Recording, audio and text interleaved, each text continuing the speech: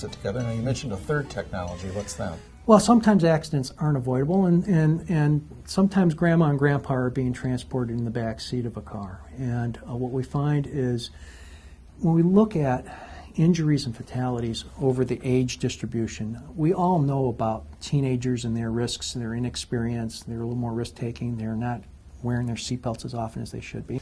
Well, at the other end of the spectrum, we found a phenomenon where the fatality rates were going up with older people.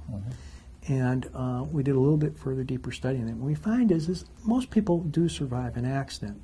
But what happens as you get older, your bones get a little bit more brittle, and there's a higher incidence of rib fractures. With rib fractures, it becomes painful to breathe. When it becomes painful to breathe, you have a higher risk of pneumonia, and therefore complications from pneumonia. Yeah, breathing and that can and be life. serious. So what we've done is we've developed an option. It's a rear seat inflatable belt. So we've taken the combination of two technologies that are well proven. Seatbelt save lives, airbags save lives, and we put them together in one. And so in the rear outboard passengers of the Explorer, of a Flex, or of a Lincoln MKT, in an accident, the shoulder harness portion of the airbag, of the seatbelt, will blow up into like a sausage shape. And what that does is it distributes loads over a 5 times greater area than a conventional seatbelt.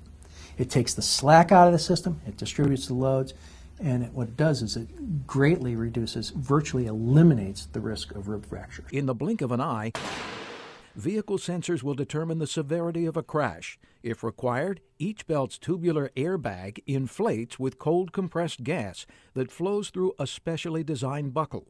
The belts would inflate at a slower rate than a traditional airbag and help control head and neck motion for rear seat occupants, including the more vulnerable passengers, young children, and the elderly. It's safe. The other neat thing about it is because it's a little bit padded in the belt, it's more comfortable to wear. How often do you hear people say about, oh, the belt's a little uncomfortable, it's digging into my shoulder.